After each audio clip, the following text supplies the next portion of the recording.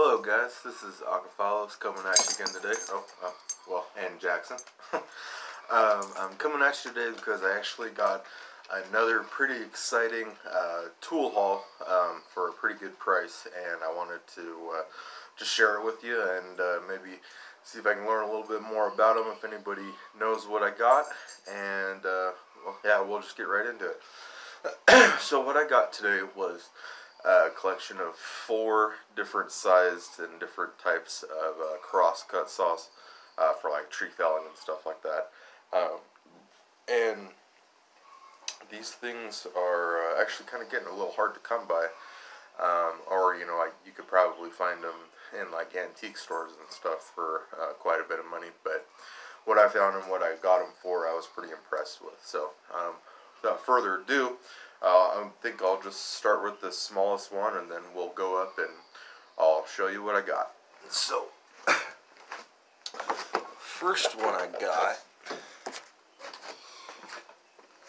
is, unfortunately, I still have to clean up a lot of these because, they are older and they have a little rust on them, and they just need to be cleaned up a bit before I can really learn anything about them. But this one is one of the smallest one that I got.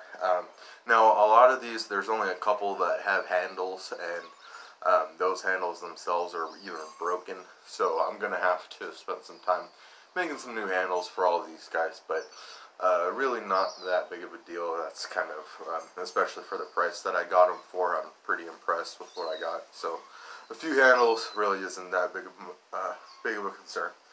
But anyways, like I said, here's the smallest one, about the size of what I guess you could call your like a large hand saw. I actually have a tape measure right here. Let's go ahead and measure this guy out.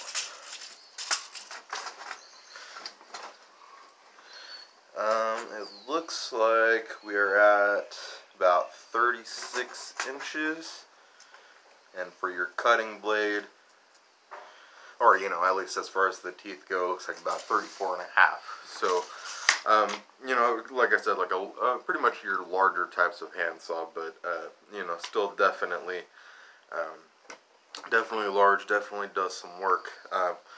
I tried all of these out on various logs when I got back to the house today, and being old and being dirty and beat up, but they sure cut like butter once they're in a tree and once they're in a log. So I think I'm gonna have to spend some time researching exactly how to sharpen them, but they seem to be pretty sharp as they are right now. So I think we're doing just fine. But so yeah, this guy's just a smaller one, and from the configuration of the handle holes, it just looks like your typical, just a typical kind of hacksaw.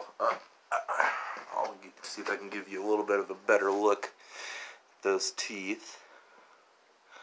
Again, not like super duper sharp, but sharp enough to, I could throw a handle on there and use it right now. So yeah, it's there. This guy seems pretty good. So all right, moving on. The next one is this cross-cut saw. It has one handle here, and from other models of saws and hand saws that I've seen, I'm thinking this one would probably have another handle. It kind of just, it's like a straight handle, but it looks like it can clamp on to various different parts of the saw, so you can like adjust it, and it would stick up straight. That way you can ideally have something like right here that you could hang on to while you're sawing away. But other than that, yeah, I want to say this one is a single person, because there's no holes for another handle on the other side. So this one actually, when I took it to a log when I got home today, it actually cut through like very, very well. You can still see a little bit of the shavings right here, but yeah, reasonably sharp, reasonably functional, and again, a little bit dirty, but that's good luck finding any of these guys, especially nowadays, that aren't, you know, just a little bit dirty. So, let's take a tape measure. I've actually been kind of curious about this one just to see exactly what it is. So first we'll just measure the spine, which looks to be about 53 inches. And your cutting edge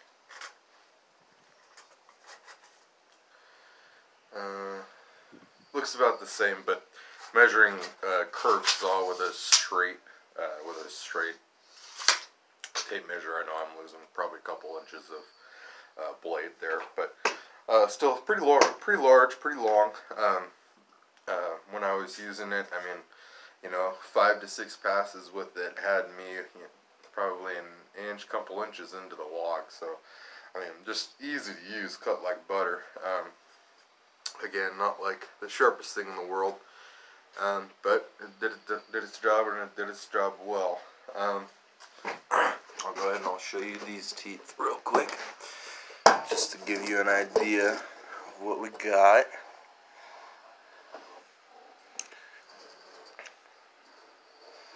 So, there we go. Oop, looks like that tooth right there might have been cut off. Alright, well, let's see here. Let's move on to the next guy. Now this one I do believe to be a two-person saw, because there's spots for handles on either side, and it's just, I mean, I suppose one person, I mean, I probably might use it by myself at one point or another, but it definitely does seem to be intended for two people to use. There's one handle on this side that's definitely had its, you know, had some better days. So, like I said, in all of these, I'm just going to have to remake, or, you know, get some new handles on there. But, you know, still dirty. Got to figure out a way how to get some of this rust off there so that hopefully I can maybe find an etched logo or inscription with the manufacturer's information on it. That way I can learn a little bit more about these. But, so let's see here. Go ahead and get a quick little measurement. So I'm gonna say that we, at least on the non-live edge, we're looking at about 5 feet. Which, yeah, I mean, it's fairly long. Like I said, one person could probably manage it, but definitely seems like this was intended for two people. Again, not the dullest thing, or not the dullest thing in the world, not the sharpest thing in the world, but it definitely seemed to cut pretty well. So I'm very impressed with that.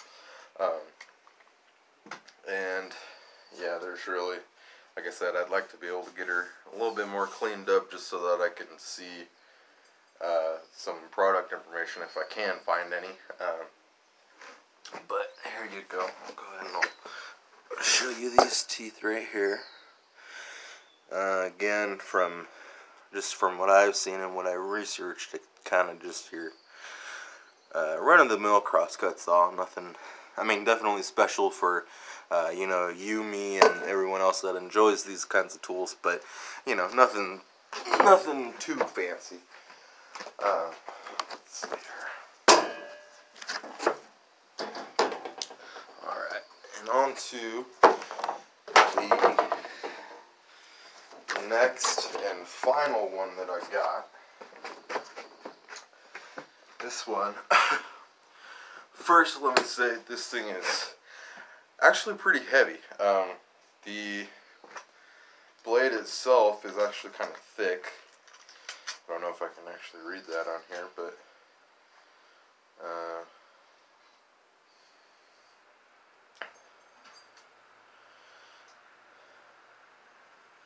yeah, this one's really not that great at measuring millimeters and all that. But I mean, definitely, it's a lot thicker, and you can tell because its length is again, it's 5 feet, and it's almost, I would say, maybe twice as thick as that other 5 foot saw that I was just showing you. And you know, when you look at it like that, its width at its widest point is a little under 8 inches. So there's quite a bit of metal here, even though kind of, you know, it looks thin and long, and you know, you kind of lose the perception of that. But there's definitely a lot of metal here. And what's interesting, at least what's interesting to me, is that this, from looking at it, there's no other holes for handles or anything. Besides this one side, there's a hole up here, or a hole up here, and there's a hole right here, and there is a little divot. You can probably see that, but you know, like a little cut section in here that I'm really, you know, I haven't researched it all that much yet. I would imagine it's probably for some kind of two-handed handle, but just in one handle, but made for two hands, because this thing is, I mean, it's massive. There's no way that I mean, you know, maybe if you were ripping ripping timber, or ripping lumber, you know, ripping boards and stuff, and you were just sawing straight down, maybe, or something like that, you could probably use it with one hand. But I definitely this one would be pretty tricky. I'm even with two hands right now looking at it. It seems a little bit trippy. So you know, it's definitely got an intimidation factor. But so again, you know, not the sharpest thing in the world. Definitely dirty.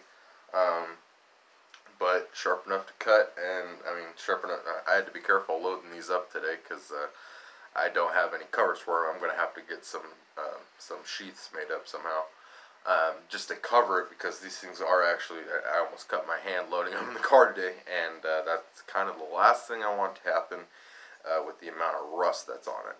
So yeah, I'm gonna. Here, let me show you these teeth that I got. Or yeah. So again, you can see, kind of just appears to be your standard cross cut, maybe some kind of milling saw. Again, I'm gonna have to do a little more research, but this thing, I mean, this thing is, it's pretty heavy. I'm gonna say. I mean, I don't know. It's a little weird to guess on, but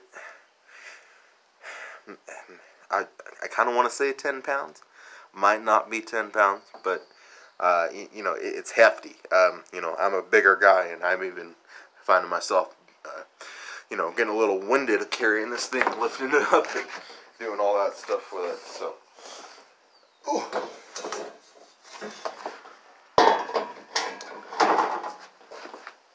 but anyways, so get down here to you. So this has been Akafalos again. Just wanted to come at you with this great collection of tools that I managed to find today. Oh yeah, I forgot to tell you. So I was on, kind of like Craigslist, but it's on Facebook, you know, the marketplace, and I saw this last night, and the guy sold all 4 blades to me for $20. Now, granted, yes, that's, well, hello. Granted, yes, that is, you know, they don't have handles, and they're not like in, you know, perfect, pristine condition. But for what they are, and, you know, for those of us that look for these types of tools and can appreciate them, and, you know, when we can see something like this and get really excited, for $20, I practically, I mean, I almost felt a little bad for the guy.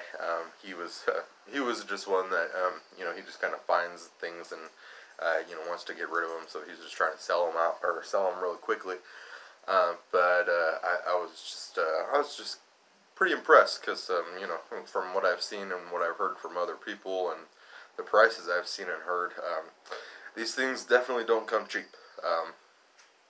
So yeah, but anyways, yeah, I won't keep you anymore. But anyways, this has been Akafalos, and just wanted to show you my cool little haul today, and hope you have a good one. Thanks very much.